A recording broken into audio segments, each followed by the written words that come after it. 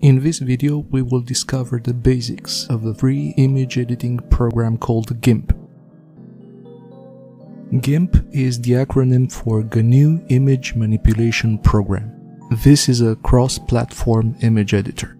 It has a great variety of features, and it can be compared to Photoshop, which is an expensive editing program offered by Adobe. The version of Gimp I'm using is 2.8.2 for Windows. Let's check it out.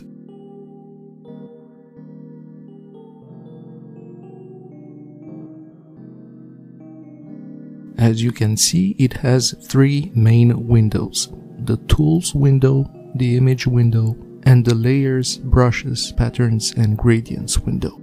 The main toolbox is located at the top of the Tools window. This is the heart of the editing program. Let's take a closer look. It contains a set of icon buttons which you can use to select the tools. But how many tools do we have? There are 34 tools, enough to create almost anything you like. You can use them for selecting parts of images, painting on them, transforming them, and many other things. We'll quickly go through each one of the tools. We will discuss only the basics. So I will tell you without going into too much detail in this first tutorial. The first one is the Rectangle Select tool. You can do many things with it. For instance, you can select a rectangular region and then copy and paste it somewhere else. So for instance, after opening this picture, you can copy the glass of wine with Ctrl+C, paste it with Ctrl+V, and then drag the copy of your object. Easy and effective. Or you can change brightness and contrast for the rectangular region you selected.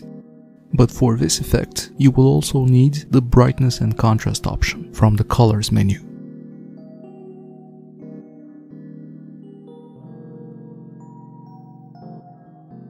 The Ellipse tool is pretty similar. Instead of selecting a rectangular region, we will select an elliptical one.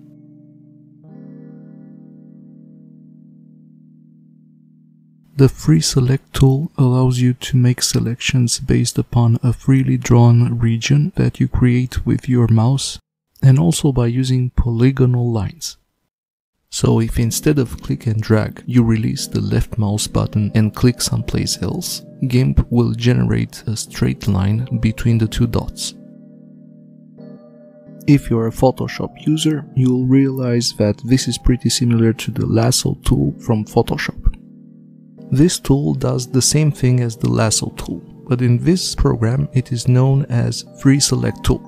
The Fuzzy Select tool is like the Photoshop Magic Wand tool. Maybe you want to quickly select and remove larger areas. You can just click them with this tool and then press delete. But let's say we want to remove the background and make it transparent. It will be easier if we use a certain type of picture. If you have a picture with a very good contrast between the background and the foreground, with this tool you'll be able to remove the background. Select by Color tool. With this we can select regions with similar colors. So Gimp will automatically select all pixels with the same color in the region you clicked, and at the same time all the regions from the picture that have the same color, same as the one you clicked. Scissors Select. This uses intelligent edge fitting, and it is for very precise selections. Let's say you want to select someone's hair or eyebrow. If that's what you want to do, then this tool is recommended.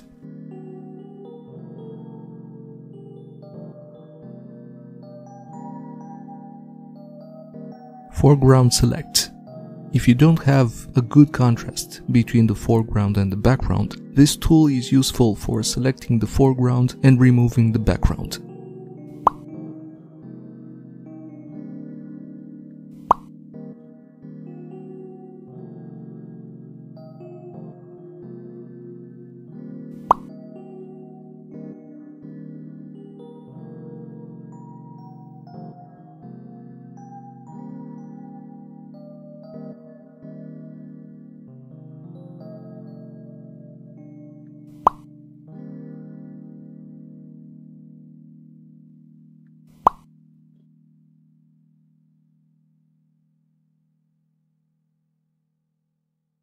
We also have the path tool, very useful in case we want to quickly draw a shape with straight lines or curvy lines.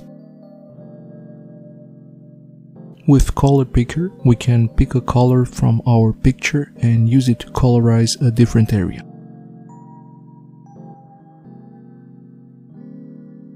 With Zoom tool, we can zoom in to an area that we want to work on. Of course, after we finish, we can zoom out. The icon that resembles a compass is for Measure tool. If you select it and draw a line on your picture, the status bar will show the exact number of selected pixels, so the distance in pixels. You will also be able to change the unit of length and choose between pixels, inches, millimeters, points, feet, yards, and picas. A pica being the unit of measure used in typography. 1 inch is equal to 72 points, and 1 pica is equal to 12 points. We will clarify some aspects and talk about other tools in another video. Maybe you are still confused, but no worries, this was just the first part. A brief introduction.